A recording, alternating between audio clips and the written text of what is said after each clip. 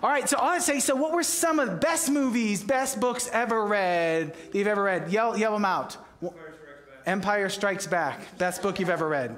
That's the worst of the movies, by the way. Just The Shack. Band of Brothers. What? One more time. Ben-Hur of Judah. All right, what else? Who else? All right, I'm going to go there. I'm going to point at people because I can't.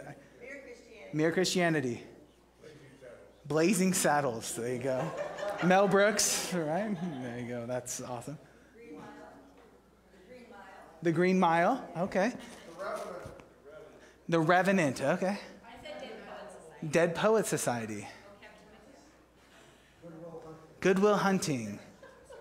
All right, what are some other just great, and I'm not talking guilty pleasure.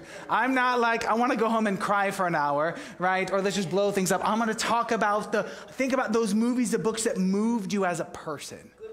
Goodwill Hunting. I Can Only Imagine. You already went, you can't go again. Sacred Romance. Mr. Holland's Opus. The Doctor. I've never heard of it. But I've not watched anything, so I'm going to be the worst on that. So in case you're wondering, I want to let you know what the greatest book ever written was. It's clearly The Fellowship of the Ring by J.R.R. Tolkien.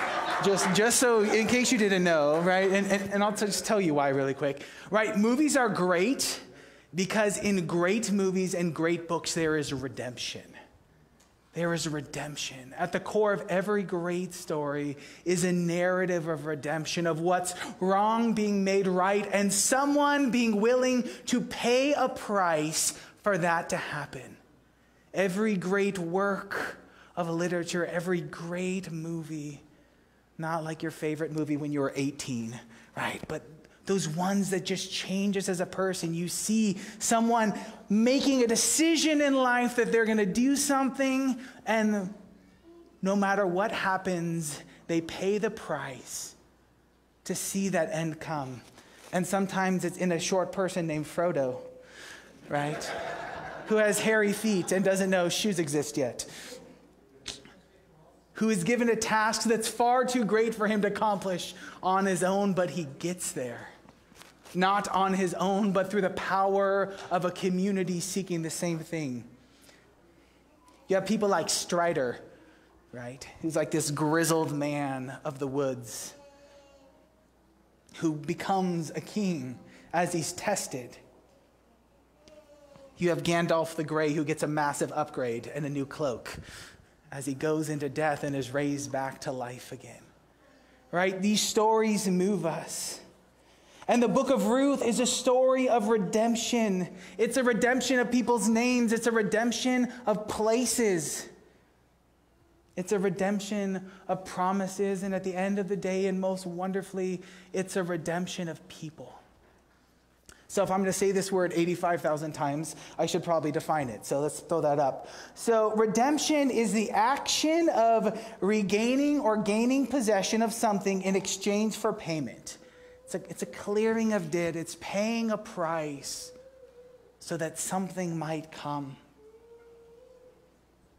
And whether the story is fictional, like Empire Strikes Back, very fictional, and the worst, by far. It's not even close.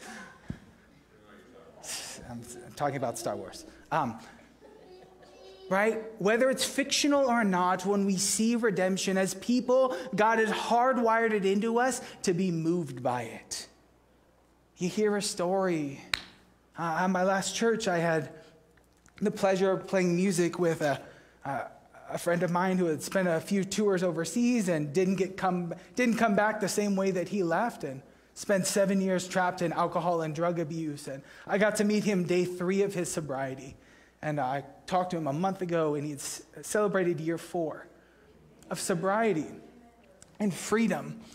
And he went from his mom being sure that she was going to hear about what happened to him in a ditch one day, to his mom coming back to Jesus after walking away for 30 years, playing on the worship team, them restoring their relationship. And it was a hard path, and redemption is always hard, and it is painful, and there is a huge cost to bear. But without hope of that, as people, when we hit suffering, we have no hope for our future. And here's a big idea today. I'm going to tell you right at the beginning before we even get in. You get my very last point. In order to be part of God's redemption, there is a path we must walk, and there is a cost we must pay. I'm going to say that one more time. In order to be part of God's redemption, there is a path we must walk, and there is a cost that we must pay. As we wrestle through this, we get to watch in live time as Boaz pays a price. It is significant and generationally transforming. All right. If this is your first week here, in 2.5 minutes, I'm going to recap what I've spent 3.5 hours talking about. The book of Ruth was written about 3,000 years ago in the time of the Judges. Time of the Judges, good, for those of you who have been here, good time, bad time. Why was it a bad time? Because everyone, great, you've been paying attention. You have to come, you're on sound. It's awesome, right? So in the time of the Judges, the moral maxim of the day is that everyone did what was right in their own eyes. How many of you have children? Imagine if you had no rules in your house, what it would be like. Imagine grown-ups like that. It was that kind of dark and horrendous time. And there was a family in Bethlehem, and Bethlehem means what? House of bread. And in the house of bread, what happened? There was a famine. There was no food in the house of bread. And we find out in Judges that the reason that happened is because the people started worshiping other gods. And you might not think that's a big deal, but I'm going to explain to you in like 30 seconds why it's a really, really big deal. So Elimelech and his family decided to relocate to the wonderful promised land of what? Moab. Moab would be like you saying, hey, no jobs in Manistee. Let's go to where? The Islamic State. Of all places, because I'm sure there's a future and a hope. I heard there was food. Let's go live there. Right? It's that absurd of a thought. These people were mortal enemies for generations. They hated each other. And just before this in Judges, the Moabites had overtaken them, enslaved them, pillaged them, killed people. All sorts of really fun stuff. Right? So they heard there was bread there, so the grass is greener. And so what happens? They went. And what do days, when we walk out of God's will, what do they always turn into, people? Days turn into what? Weeks. Weeks turn into what? Months turn into what? Years, and years for them ended up as a decade, almost got that word out, as a decade in Moab. And during that time in Moab, their 2 sons married Moabite women. And over the course of that 10 years, both of Naomi's sons and her husband, what? They died. And she's left with nothing. No present, no future. This place of Moab that promised to give her everything, what did it take? Everything. And that's what an idol does every time in our lives. Every time something promises something, it always takes everything, whether it's drug, alcohol, trying to like prove yourself to other people. The second anything becomes the first, it ruins everything. And they went to Moab and everything got lost. And Naomi's destitute in a foreign land. My God, man. I'm going to put that in my pocket because I'm going to hit this table a bunch more times, I'm sure. They're destitute in a foreign land. And Naomi says, I'm going back to the house of bread where God promises to be with his people. And she decides to leave Moab, and she is so sensible. Say, Naomi's so sensible. And she's so wrong. Being sensible is not the same as being right or having faith in any way, shape, or form. I'm just warning you in advance. We're about to find out about Boaz, who chooses faith over reason. Right? He's a fool in the sight of the world and full of faith in the sight of God. And she decides it's very reasonable for her daughters to stay in Moab. I just want to tell you a little bit about Moab because it's a really terrible place. They worshiped a god named Chemosh, and in order to worship God, what did you have to do? Sacrifice children, or do you like physically sacrifice the life of a child in order to worship the God? How vile, how horrible. She said it's sensible. This is a place where you know daughter-in-laws, right? Stay here. Yeah, they may be horrific, right? But it's home. Just think about that for a minute. Sometimes if it's horrific and we're used to it, what do we want to do? We want to stay right there because it's familiar. And they say, nope, we're coming with you. Naomi manages to convince one of her daughter-in-laws to stay, but the other one, on the midst of the road between Moab and Bethlehem, makes a confession of faith that says, your God will be my God, your people will be my people, your ways will be my ways. Where you die, I will die, and pledged her covenant loyalty to the God that Naomi worshiped, which is the God of the Bible, the God of Abraham, Isaac, and Jacob, the Trinitarian Father, Son, and Holy Spirit. And in that moment, they come back together.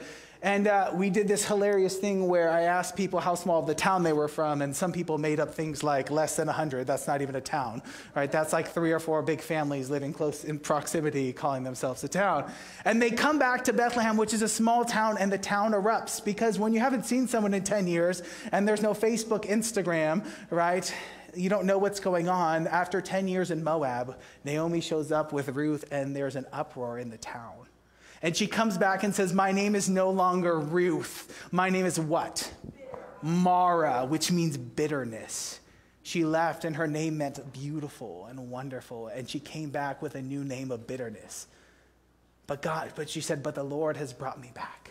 So she gets the land of covenant promise. Ruth chooses to trust in God, that the people of God will live like God has called them. And she gets there. And she goes and gleans, and she meets this man named Boaz. Is Boaz tall, dark, and handsome? We have no idea. The Bible doesn't say, so you can't make it up. We have no idea. But we know one thing about Boaz. What do we know? We know 2 things. He's what? He is old, and he is a man of noble and worthy standing in the community. And he comes and greets his men and women who are working in the field, and he blesses them with God's love. And what do? They return it to him. And he meets Ruth, and they have this incredible encounter, and he sends home extra food for her, and he's just so gracious and full of blessing. That's awesome. You guys aren't that excited. That's because they're with my wife. It's much more fun. That's funny. Anyway, totally lost train of thought. Anyway, so they have this great encounter. She finished up the harvest season, and then Naomi and Ruth are talking. And Naomi lets Ruth know that Boaz is a redeemer, that he's someone within the covenant law of God's people, that if someone was widowed and unable to take care of their land, there was a requirement for physical and financial and relational protection to be done by strong and worthy men of God that were relatives of you in the land of Israel. And so in chapter 3, we see Ruth sneak quietly under the cover of darkness onto the threshing floor in the time of the judges, when people did what? Whatever was right in their own eyes. She snuck in where a bunch of men had just finished harvest season and had imbibed in adult beverages, clearly not to excess. And she went to Boaz in the middle of the night, laid at his feet like a servant, and asked him to marry her. This foreign woman. And at the end of the interaction, he looks at her and calls her a worthy and noble woman, because she trusted in faith in God that the men of God would do the things that God had called them to do. And he says, at the end of their encounter, to wait, and he will make sure that one way or another she will be redeemed, that someone would pay the price for her protection. And we find ourselves here in chapter 4, where Boaz has promised to find her redeemer. So join with me, grab your phone, grab your Bible. We're going to be working through this. We'll be in Ruth chapter 4, verses 1. We'll start in verse 1. So here's what happened. Now Boaz had gone up to the gate and sat down there. And behold, the Redeemer of whom Boaz had spoken came by. So Boaz said, turn aside, friend, sit down here. And he turned aside and sat down. And he took 10 men of the elders of the city and said, sit down here. So they sat down. What word keeps getting said over and over in that? Sit down, right? Over and over. If I say sit down, what do you think of right away? What do you think of? Okay. So I'm going to let you in. 3,000 years ago, when people heard this, when they said they sat down, the people who sat down in the group of other people were people in authority. I'm sure no one here has ever been to court before, right? So other than on a jury, right? And so sometimes What position does the judge take when you're in court? Are they standing? No, they're seated, right? Because in the Old Testament, anytime someone's sitting and speaking, it's saying this is a place of authority and this is really serious. And when I said he went up to the gate, what did you think about? I'm just curious. What did you think about? Okay, so in the Old Testament, the gate was an incredibly significant place.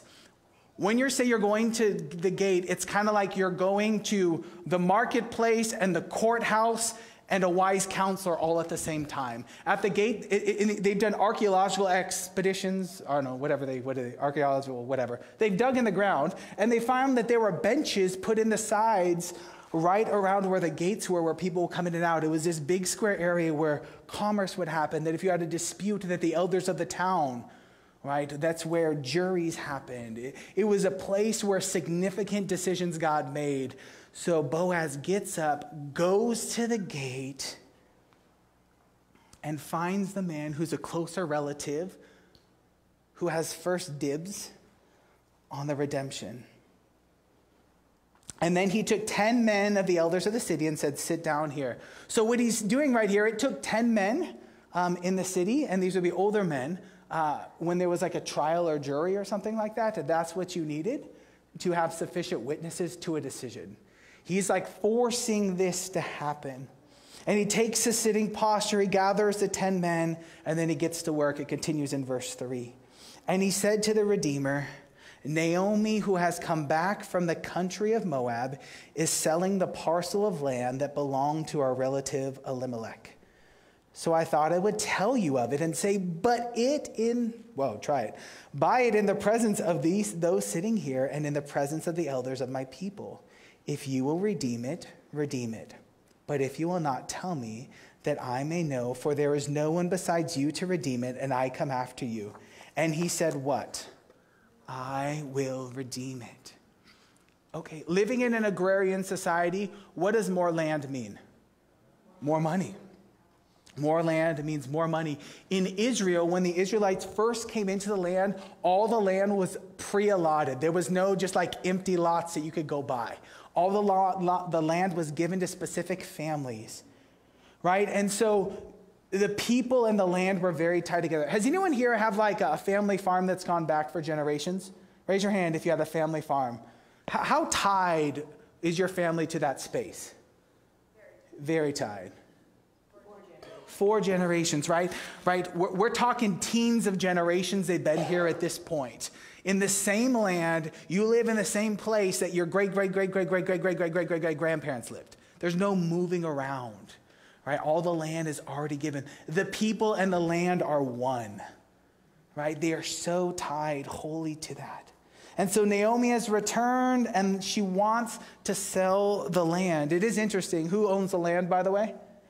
Naomi, just in case. Just heads up, in case you were thinking.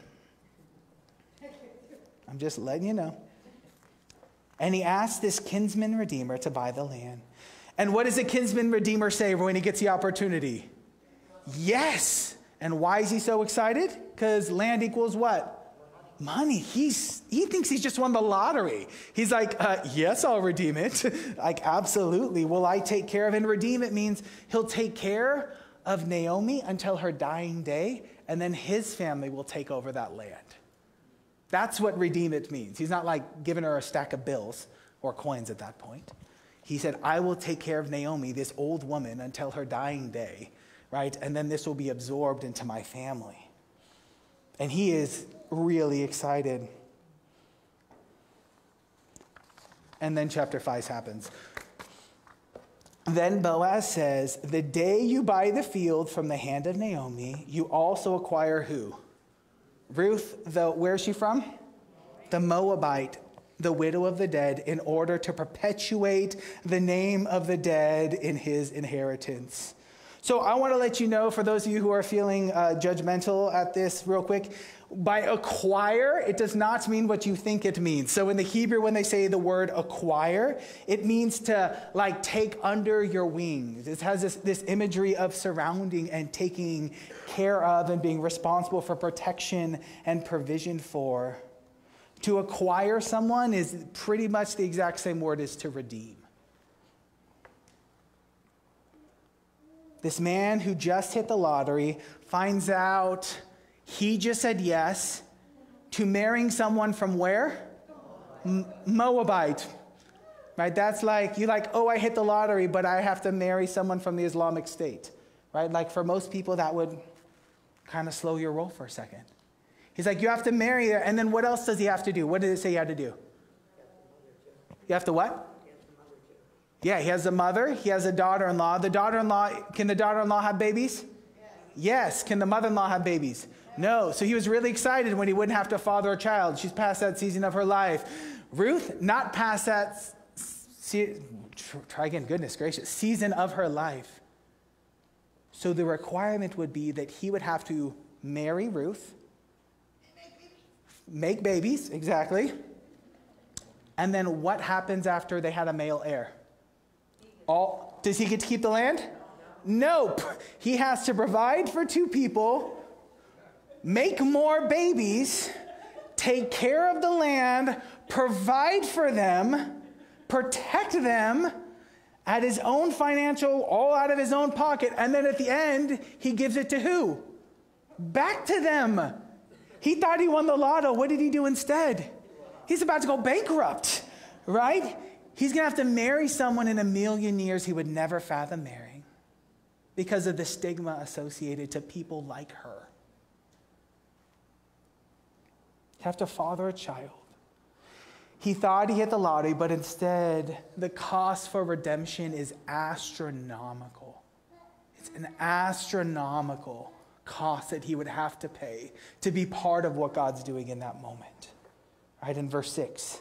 Then the Redeemer says, let's put that up, we'll read it together. This is kind of funny. Then the Redeemer said what?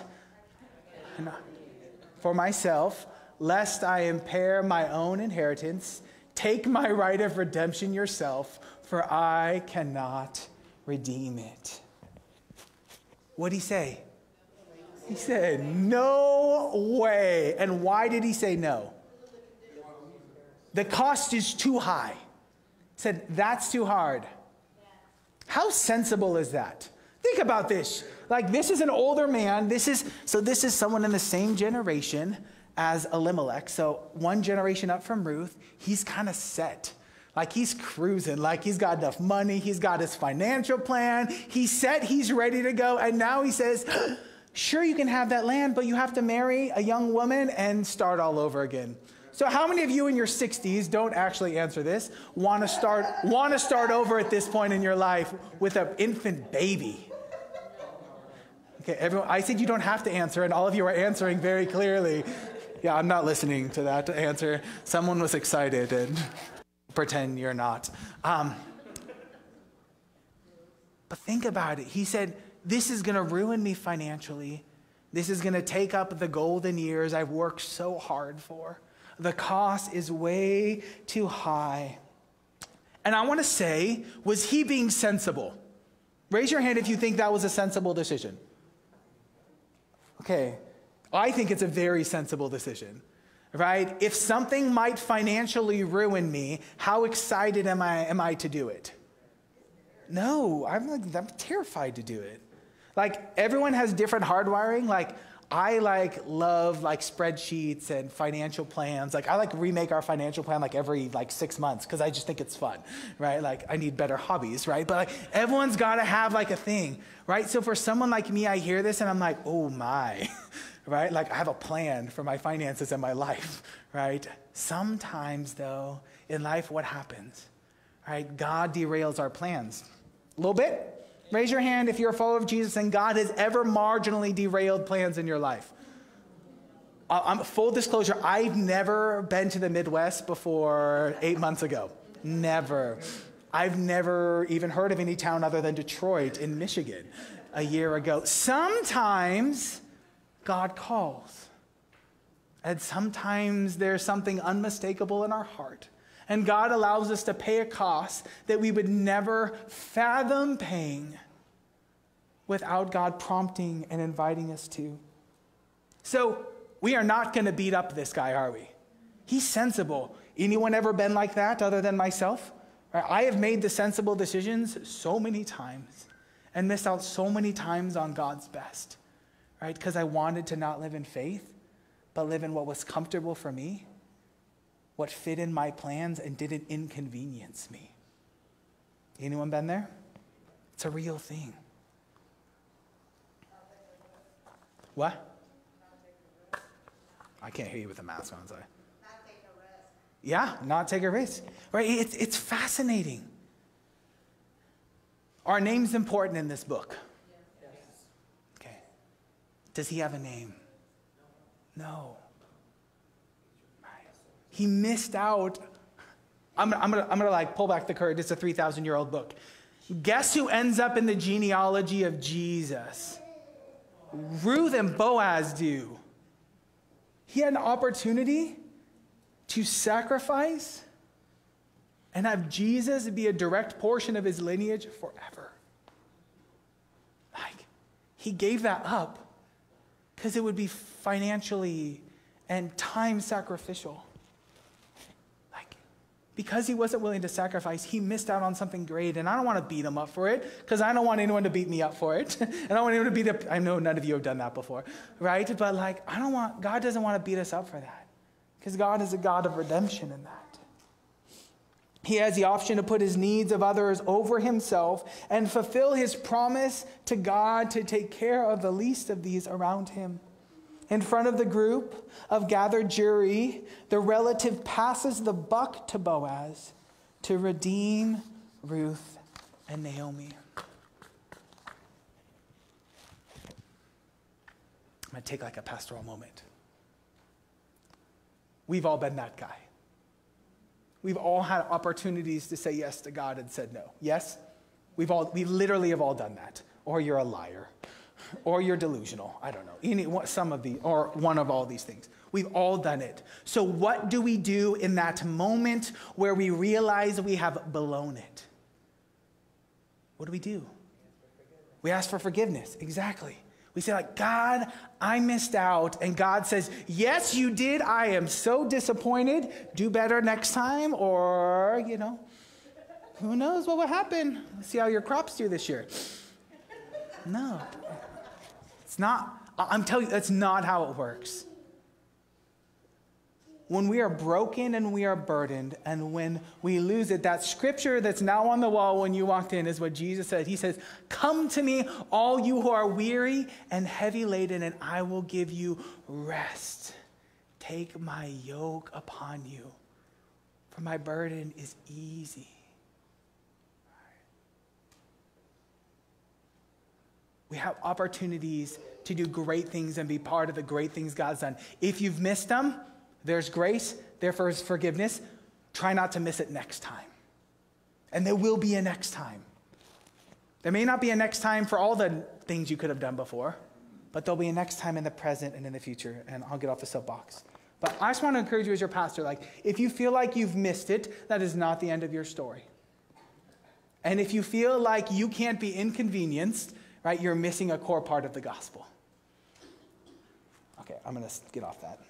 Verse 7, or I'm going to talk about that for the rest of the time. Now it was the custom in former times in Israel concerning redeeming and exchanging. To confirm a transaction, the one drew off his sandal and gave it to the other, and this was the manner of attesting in Israel. So when the Redeemer said to Boaz, buy it for yourself, he drew off his sandal. Then Boaz said to the elder and all the people, you are the witnesses this day that I have bought from the hand of Naomi all that belonged to Elimelech, and all that belonged to Chilion and Mahlon, also Ruth the Moabite, the widow of Mahlon. I have bought to be my wife, to perpetuate the name of the dead in his inheritance, that the name of the dead may not be cut off from among his brothers and from the gate of his native place. You are witnesses this day. Naomi, at the end of chapter 3, said she was confident that because of the kind of man Boaz was, he would not rest until what? The situation, till she was redeemed.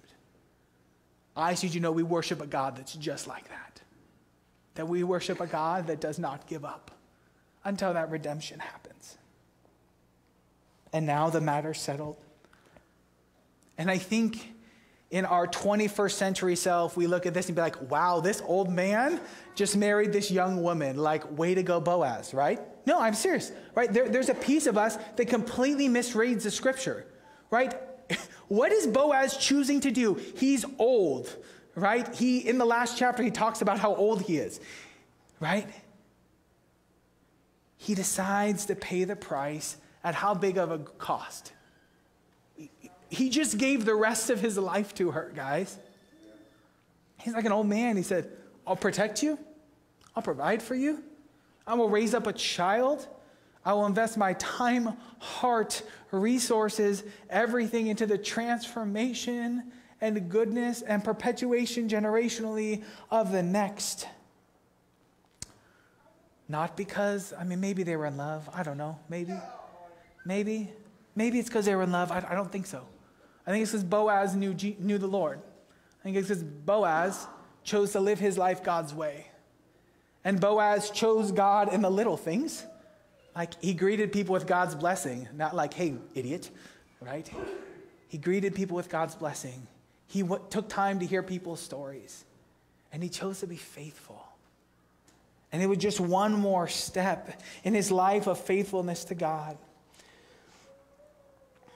In order for Boaz to be part of this, there was a path he had to walk, and what else was there? It was a cost he had to bear. And he chose to walk and live his life as a servant, as a guardian, and as a protector. And I'm just going to do a quick aside about the shoe thing. So if you want to do more reading, I think there's a really fascinating thing here. So I'm just going to tell you the scripture for further reading. So if you want to read something really interesting, in Deuteronomy 25, 5 to 10, I'm not going to give you any more than that. But if you read that, I think there's really something incredibly fascinating on how they do the transaction. It would take me like 10 minutes to unpack. I'm not going to do it right now. But if you want to do some reading, it's really fascinating to think about the imagery for that. All that to say, it was in my notes, but I'm not going to talk about it.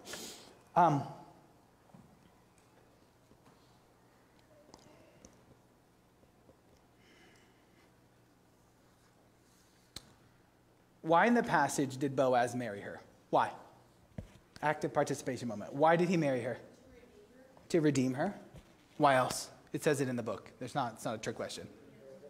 To be obedient to the Lord, right? Because that was clearly God's call and God's intent. We read about that a few times. Great. Why else? To maintain the generational name of his relative. Did he do it because he was in love with Ruth? That's not in the book. I might want to think it's true, right? Hallmark definitely thinks it's true, right? If you watch those trash movies. Anyway, all that, right? But it's not what that is. He just loves Jesus and loves God so much. I know Jesus wasn't incarnate yet, blah, blah, blah, right? But he loves the Lord so much that he's willing to give up everything. His comfort, his pleasure, to honor and to serve and to bless another. Boaz purchases the land for the express purpose and benefit of someone else. He got nothing out of this. Dude's just ready to retire and hang it up. And now he's got how many of you, when was the last time you guys spent time with a toddler? Just think about that. Or teething time. Teething, you guys are teething right now, right? How fun is that? It's so fun, right? There's no drool, right? And they definitely never chew on you, right? In uncomfortable places. Like my nephew, when he was teething, would look at you and bite your toes if you weren't paying attention, right? Because he just wanted to chew on stuff all the time, right? Boaz is saying yes to an incredible life of inconvenience for the sake of his faithfulness and commitment to God. What an example. What an incredible encouragement. I was reading this week and I'm like, what a blessing it is to serve. The people go and, we have 25 or 30 different adults who serve over in the kids ministry over the course of the 6-week rotation back there. And it's a joy. I watch people come out, they're like, I'm tired. That was crazy, but that was so good. It's like when someone needs a meal because something bad happens.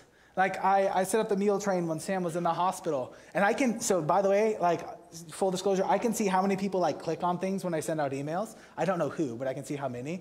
We had 45 people click on the meal train to see if they can go from the church so they could provide a meal for a family when they needed it in the church. Like, there's something good about doing this.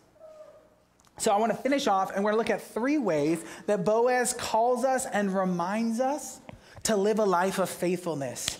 And we'll finish this quickly. So first big thing, it is a choice. Say, it's a choice. Say, it's a choice. Come on, wake up. It's a choice.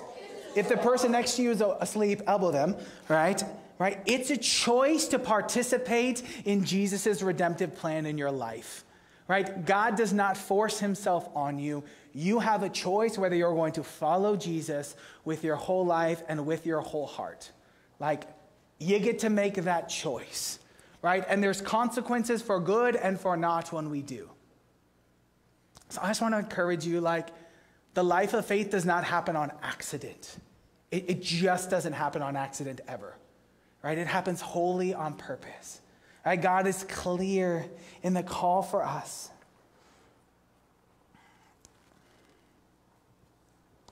It is core to redemption that we walk the path that Jesus beckons us to walk. And we have to make the decision before the moment happens, whether when God gives us an opportunity, whether we're going to say yes or no. I want you to know, if you haven't made that decision beforehand, what decision will you make? No. The answer will be no. Unless you've already made the decision to say yes to Jesus, when Jesus invites you to do something, the chances of you saying yes in that moment, while your flesh is like, oh, personal sacrifice, oh no, that's going to be hard. Right? We have to choose beforehand to live that life of faith honoring God. Second, choosing to be part of Jesus' redemption of the world, causing an incredible transformation in our lives and in the lives of those around us. Right? We worship God and live in his ways, not just for our own edification, but for what purpose? Right? To go make disciples of what? Of all nations, right? In case you didn't know why we exist, right? To be Christ's witnesses to the world and to be his physical and tangible hands and feet until Jesus returns and makes all things good again. Like, Boaz chose to be part of God's redeeming purpose in the world. And it costs a lot. But to be able to see that in his legacy, and we're going to talk about it next week, his legacy, he got to be part of God's very self coming into this world to save sinners like you and like me. He got to have a piece of that because of this selfless decision 3,000 years ago. And finally, in this life of faith, there's always a cost to play. Try that again. In this life of faith, there's always a cost to pay. Like Boaz and Ruth, and all the characters in the great stories we read, there's always a cost to pay. Right? For Frodo, what was the cost at the end of the book? Come on. No, I'm serious. Who's, okay. I'm going to let you know, the gray havens that he goes to at the end is death. Guess what it cost him? It cost him his very life. Someone like Dietrich Bonhoeffer, who saw the great evil of Nazi Germany, what did it cost him? It cost his life. People like Corrie Tenenbaum, it cost her choosing to forgive like a Nazi guard who had abused her and her family when she saw him in church 40 years later. The call of the gospel, it costs a lot. It costs our right to be angry and not forgive. It costs our ability to decide how our life will turn out. It costs our ability to choose how we spend our time and our money and who we spend time with. I spend enough time with people in this room, not all of you would hang out without Jesus. Right? We could never be one without God forgiving us and filling us with his grace. There's always a cost to pay. And in Luke 14, Jesus says this, in the same way, those of you who do not give up everything cannot be my disciples. As followers of Jesus, it's all the Lord's. It's all our time, our demanding, it's our favorite way. It's our preferences we give up. Like as a missionary, I hate some gross things, right? But there are things you give up, like your preferences and your tastes and things that are familiar to you, because there is something greater to be had when we pay the cost, when we take up our cross daily, lay our lives down, and follow him. As the worship team comes up, I'm going to pray for us.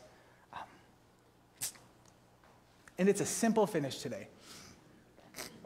To follow Jesus, there's a cost. And the cost is all of you, and that's the greatest part of the good news. So I'm just going to take a moment to pray for us. And I want to encourage you, if you are here and you're not yet a follower of Jesus, I want you to know that the redemption and the grace and the forgiveness that's talked about is offered to you today. And if you are taking a step of faith in some way today, we have a connection card, and on the back there's a space to check a box, and we'll hang out, and I'll hear your story and hear what God's doing. I'd love to follow up and be a part of that. And for those of you who love Jesus, I have great news for you. Your life is not your own. You were bought at a price, and you get to be part of other people's transformation. Right? All those kids in that room, someone gets to be the person here who shares the gospel with them for the first time. And there are guests who come in who you get to be the first one that God welcomes when they show up. There are neighbors that you get to be the first person that has talked to them in a year. You get to be the family member who chooses forgiveness when you have the right to not. You get to be the person who feeds the hungry person. You're the person who sees the exploited person and fights for their justice.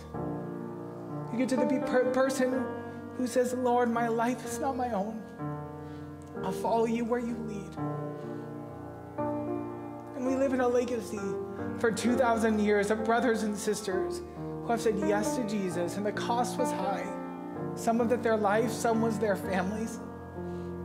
Many of them, it was their jobs and their livelihood and their hope in this present world. But no, as people of God, God has called us to this incredible high calling that if we give our life up, what do? We find it, and we find it in abundance in a way that we can't fathom when we're holding on tight. Church, we're going to follow Jesus wherever he leads. And that always leads to us laying down our life and taking up our cross and following him. Let's pray. Jesus, we are so grateful for our brother Boaz, who points us to Jesus and his forgiveness and his redemption. Lord, we're thankful that you have paid a price for us that we might be agents of your blessing and your gospel and your good news in our lives. Lord, we pray that as followers of you, that we would bear that good news to the people that we meet, that we would not see our life and make decisions based on what makes us feel good, but what you are calling and asking us to do regardless of the sacrifice. Lord, we lay ourselves down. Come and be with us. Jesus, I want to pray right now for people who are here who haven't yet made that commitment to follow you, Lord, that they would know that there is a God of grace and mercy who beckons them to come. Lord, I pray that you are stirring in any hearts, Lord, that they would take a risk as we sing this next song to ask you to come and dwell with them and to be their redemption. Lord, we want to honor you with our lives. We pray that you would come and be with us. We pray these things in Jesus' name.